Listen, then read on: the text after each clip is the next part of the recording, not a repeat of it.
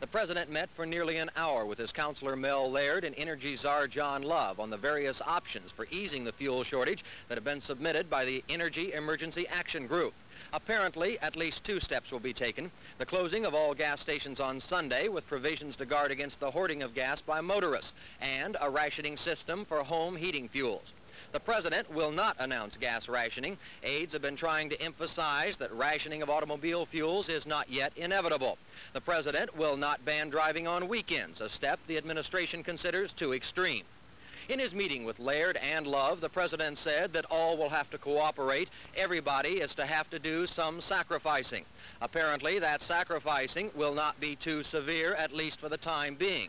But homes will be a little cooler this winter. Cars will travel a little slower and not go quite so far. But if that doesn't work, other, stronger options are being considered, and if necessary, they can be implemented.